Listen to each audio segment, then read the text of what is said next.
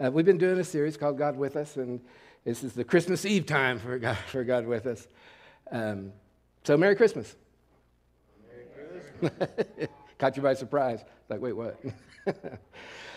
We've been anticipating this, right? The arrival of Jesus. It's getting close. Any of the kids in here ready for tomorrow? Everybody's hand goes up. Well, we're glad that you're here with us tonight. We're glad that you could join us as we worship and celebrate together, because Christmas is here and God is here with us. If you journeyed the past 4 weeks, you know that we've been celebrating and observing Advent. And now on Christmas Eve, on the verge of the celebration of the arrival of Jesus so long ago, our Savior, the light of the world, the Prince of Peace, Emmanuel, God with us. It's the kind of that tangible excitement begins to, even for people who just turned 60. I don't know who that might be. But it fits because Advent is a season of waiting, expectant waiting. That's what we do. We're focused on Christ's coming, both that he came to earth so long ago, and so we celebrate that. But there's a second, and now for the rest of the story, there's going to be a triumphant return when he comes back and changes everything for the good in this great story of ours. Each week we focused on different aspects of God's character embodied in the works and life of Jesus, really. It's tell me what they are, just off the top of your head. Hope, joy, peace, love. How'd you get that? Yeah, those four characteristics of God are things that we celebrate in this season. You know, long ago, the prophet Isaiah foretold the birth of the Messiah called Emmanuel. And, Joseph probably didn't know all of these prophecy stuff. The Jewish people, they would learn the Pentateuch, the first 5 books of the Bible, but the prophets, and that was for the rabbis to do and to have. So Joseph may not have known, what was going on, and Mary, it's doubtful that she could read, or, back in that day. So it's really interesting that God tells them to name this child Emmanuel, and they just, they're probably going, why? They didn't understand until later the significance of that. Matthew shines a light on this subject in his account of the story. He says, all this took place to fulfill what the Lord had said through the prophet. The virgin will conceive and give birth to a son, and they will call him Emmanuel, which means God with us. And this story really is a powerful story. It's filled with wonder and miracles, and real life is the thing. It's filled with the real life story of Christ, story of God with us. Jesus comes to earth, leaves heaven, comes to earth, so that he could walk and provide a bridge for us to God. And as we've walked through various parts of the story over the past month, we've explored kind of the intersection of God with us in the lives of real people. Elizabeth and Zechariah and Simeon and Mary and Joseph. So we've looked at real people and kind of tried to get in their shoes a little bit, because it's, it was a different era and a different world. And sometimes it's hard to, we see things from our point of view, and it's hard to go that far back and go, well, wouldn't you just call them? Well, no, you can't just call them. Well, send them a text. Sorry, you can't do that either. Well, certainly post it on Facebook, and no. Those things that we take for granted here just didn't exist. But what we do know is that Jesus brought hope, love, joy, and peace into their lives in real ways, and also into ours. 4 weeks ago, we started with hope. God with us brings hope. And Zechariah was serving in the temple. He was one of the priests, and he was in there, and an angel came to him and said, "You're going to have a baby." Now that wouldn't have been a big deal except to how old he was, and so it's kind of like the same Abraham and Sarah type of thing.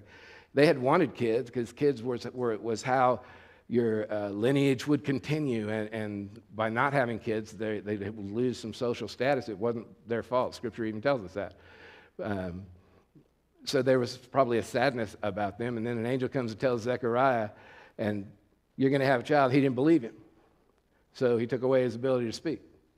And that I love that because, and I did this before. I love that he did that because, so you got Elizabeth at home. You got Zechariah just got told you're going to have a baby.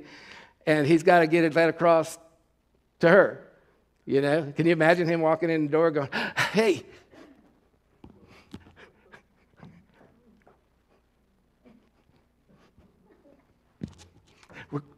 And just, I can't even imagine all the carrying on that went off to try to get across. We're going to have a baby. Yep, we are.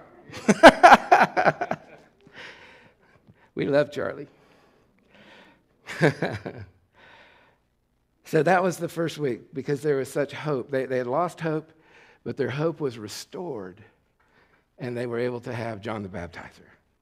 And also to provide a little bit later on some hope for Mary. And this Romans passage really is a prayer for us all in this season. May the God of hope fill you with all joy and peace as you trust in him.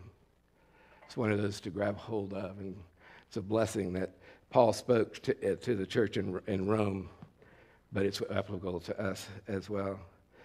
God with us also brings love. And we looked at Joseph and Mary a little bit differently than what normally do. I hadn't really considered this until this sermon series, but as a love story, Now, Joseph had a good job, so he would have been a eligible bachelor. The dads would have been trying to not hook up, that's probably the wrong terminology, but try to, when you dig a hole, how do you get out? So the dads, because the dads would arrange the marriage, they would have seen Joseph with a career and as a carpenter, and they would have gone, this is a good guy for my daughter. And so that's how the marriage would have been arranged, would have been from family to family, and in that period of time, Joseph and Mary would have been married, but not consummating that marriage, and they would have gotten to know each other. And I'm sure they had dreams and things that they wanted for their lives, and that was, so they're beginning to get to know each other, and then all of a sudden, Mary has this news for Joseph. Pregnant, and then she comes up with some cockamamie story. An angel came to me and said, You're going to be pregnant, but it's going to be by the Holy Spirit. So that's what happened, Joseph. What do you think? No? That's a tough one, isn't it? You want to believe, but it feels like betrayal, right? Because you're getting to know the person that you're going to spend your life with. But fortunately, an angel comes back to Joseph this time and explains that Mary is telling the truth and that they are a big part of the redemption story for us. And God with us, Jesus with us, is love for and within and through us. See, the love of God is a miraculous thing. It's a miraculous, transformative force. It's amazing what happens when we encounter the living God. You've heard me say it a lot, and I absolutely believe this, is that when you encounter the living God, you cannot help but be changed. God's touch is that powerful. There's a cartoon guy, and then Jim Carrey did it, who experienced it, maybe not God's touch, but it's kind of like this, right? So his heart's really small, and he's mean. And you're a mean one, Mr. Grinch, right? But love changes all of that. And his heart grew 3 sizes that day, And that's what can happen when love becomes a primary in our life. As a church, you know what we're supposed to be known by? How we love one another, Sometimes, and we're human, right? So sometimes we don't always hit that home run with that, but it's our target. And I'm a firm believer that if we get that right one day, if we get that love each other thing right one day, man, things are going to be different. Because we'll be different. Because the world isn't all about loving one another. The world is about getting what you want when you want it. And that's our role. We are to love one another, but we're carriers of love. You know, we're to bring it with us everywhere we go. Bear that love. In Christmas, it seems like it's easy and people are nicer. Or used to, anyway. I don't know about now. I was down at the mall the other day. That's not true. Somebody let me in the line, so that was all right. You know, but then it ends, and we kind of go back to being the same. What if we just took that spirit and tried to carry that forward? Love, peace, hope, joy into our 2021, because we need 2020 to go ahead and get over with so that we can be on our way. And we can start that at home. We can start that with those closest to us, those who tend to annoy us the most, right? Our families, our spouses, our kids, those folks that we're around all the time. It's not really that they annoy us, it's just proximity, you know. So start in that place. And then let that love go further. Expand it to our jobs. Love the people at your job. Love the people in your school. And then maybe we'll love strangers. Wouldn't that be something?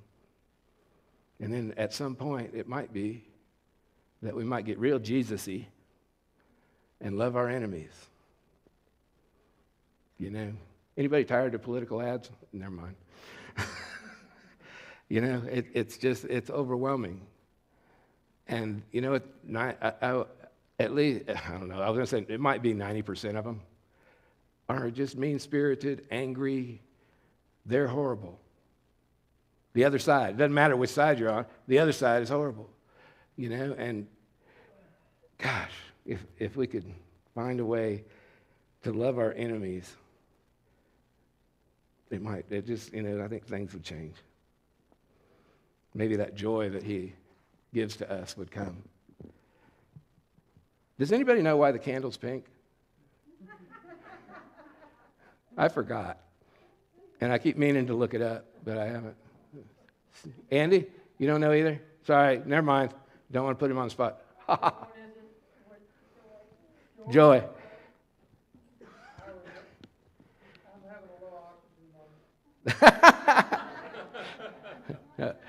I like that. That's why I don't remember.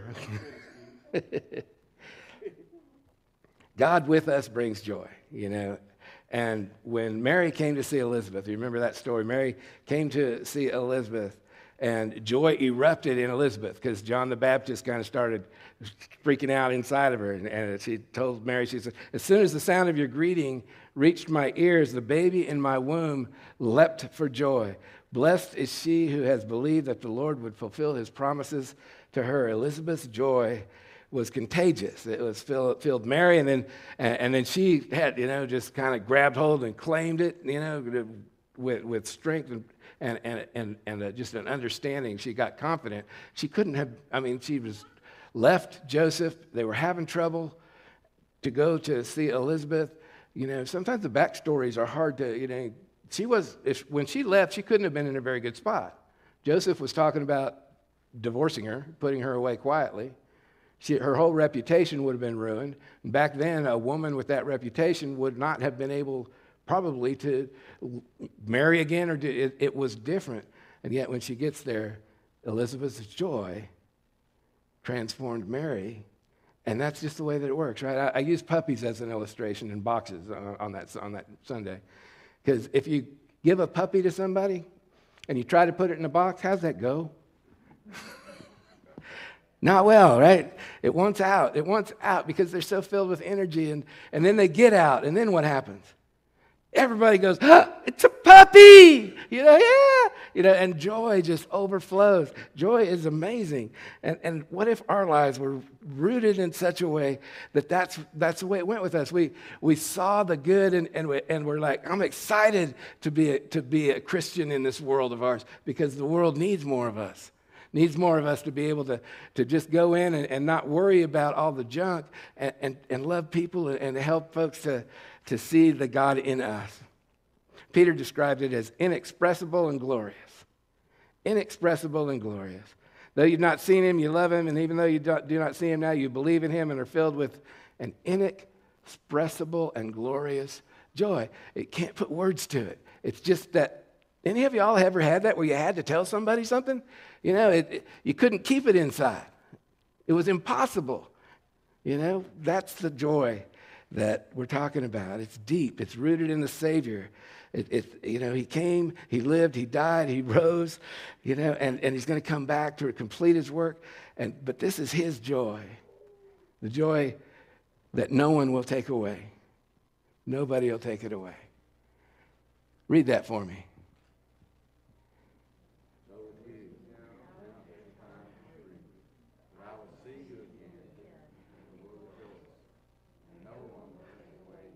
How about that promise? You know, he's talking to his disciples, and they're still confused because he did confusing things to them all the time. You know, but he's telling them, look, I'm going to go. You're going to have grief, but guess what? Guess what? I'm going to see you again, and what are they going to do? Rejoice. And if it was Paul, he'd say, I'll say it again, rejoice. They were going to rejoice, and nobody can take it away. Oh, gosh, we should do Old Church Choir. Nobody will take it away. It's incredible to have that kind of joy. And then we talked about peace, which is not just the absence of conflict. It's shalom. It's a holistic kind of peace. It holds us even when the circumstances around us kind of sucky, you know, when things aren't going really well and we're not sure how it's going to go. We can still have this peace that passes all understanding that Paul writes about in Philippians chapter 4. Don't be anxious about anything, but in every situation, through prayer and petition with thanksgiving, present your request to God. And what happens? If you do that, the peace of God, which transcends all understanding, will guard your hearts and minds in Christ Jesus. This is a if you do then passage of Scripture. You want to know how to have peace? Do the first part. Do the first part. I'm a recovering person. I think most everybody knows that. One of the things that my first sponsor told me was, you know, if there's somebody that you're upset with or you know, had a bad relationship with or, you know, whatever it was, he said, pray for them for 2 weeks every day, all the things that you want for yourself. But pray it for them. Whether you mean it or not at first, but pray that. And an amazing thing happened for me, for sure, is that I began to see things differently. You know, prayer changes us, really. It may not change the circumstance, but it changes our heart and can change others' hearts as God works through it. But he brings us peace that passes understanding. It's a wholeness of shalom that we celebrate. And here at Christmas Eve together, we get to rest in that peace. And we get to carry it with us everywhere we go. And then we get to tonight. God with us is Jesus. And when we light the candles, we get to light the center one this time. That's the Christ candle. And then we're going to share the flame, all lit from the center candle. I love that part of this. I didn't know that for a long time. I didn't notice it, you know, that you didn't light it from the other ones, you know, because the ushers would just light that and then light each other's. But the origin is the Christ candle, so that we might let our light shine and let God do with us whatever it is that he would have us to do. Luke chapter 2, verses 6 and 7. While they were there, the time came for the baby to be born. She gave birth to her firstborn, a son. She wrapped him in clothes and placed him in a manger because there was no guest room available for them. Isn't that supposed to be swaddling clothes? Anybody know what swaddling is?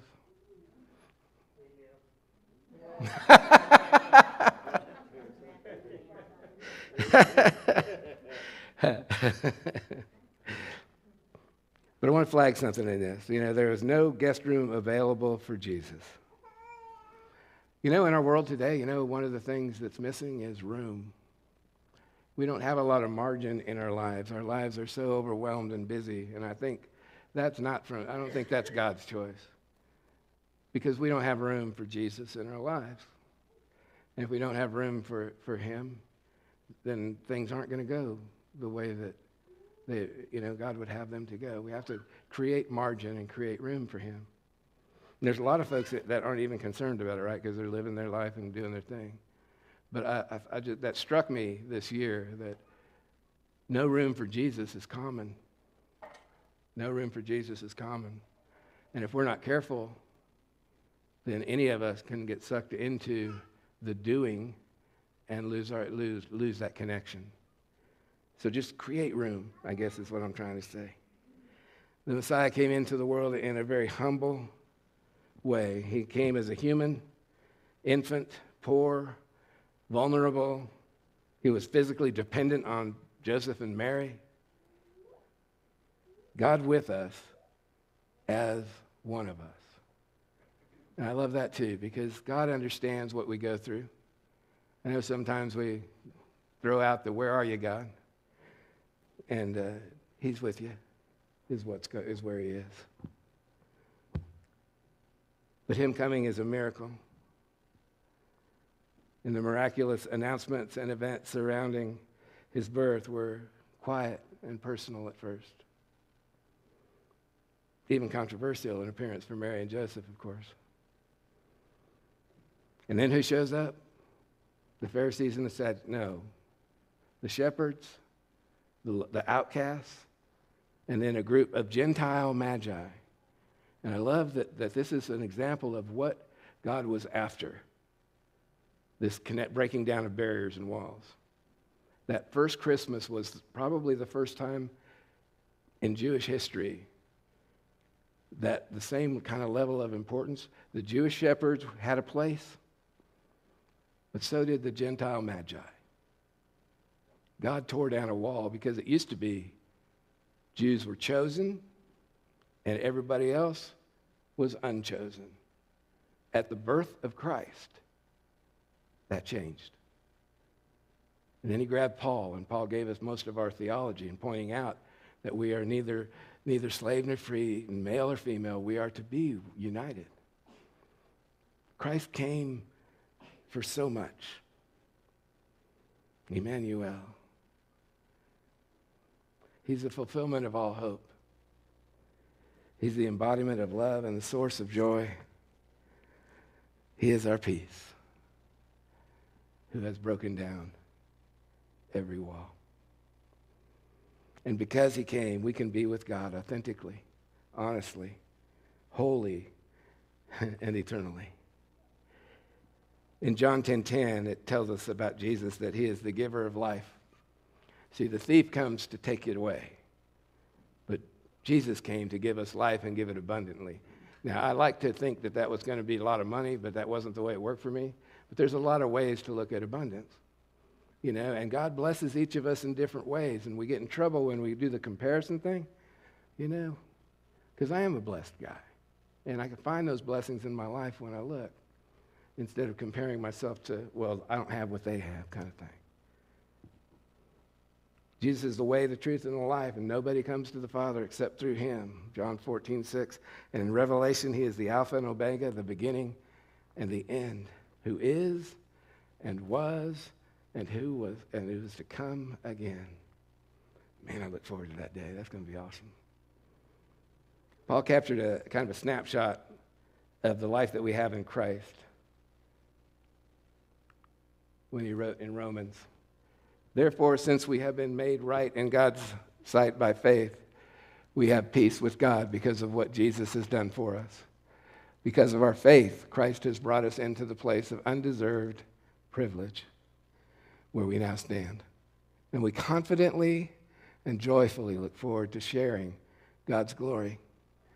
And we can rejoice even when we run into problems and trials and tribulations and hard things, for we know that they help develop endurance, and endurance develops character.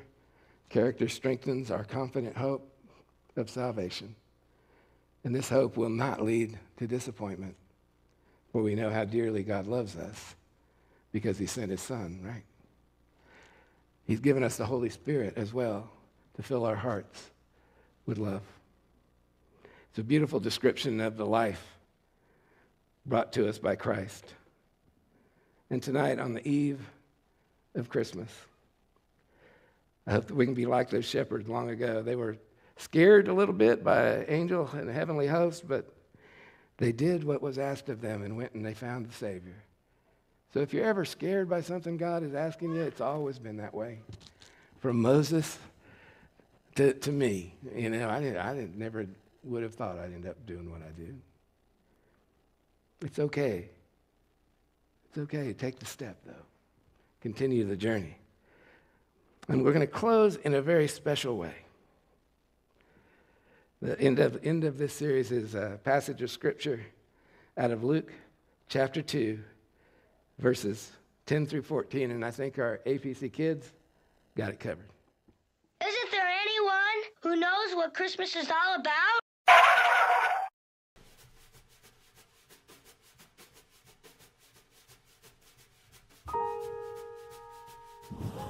And there were, in the same country, shepherds abiding in the field, keeping watch over the flock by night. And lo, the angel of the Lord came upon them, and the glory of the Lord shone around them, and they were so afraid. And the angel said unto them, Fear not, for I bring you good tidings of great joy, which shall be for all people. For unto you is born on this day in the city of David a Savior, which is Christ the Lord. And this shall be a sign to you. Ye shall find a babe wrapped in swaddling clothes lying in a manger. And suddenly there was with the angel a multitude of the heavenly hosts praising God and saying, Glory to God in the highest, and on earth peace and goodwill toward men.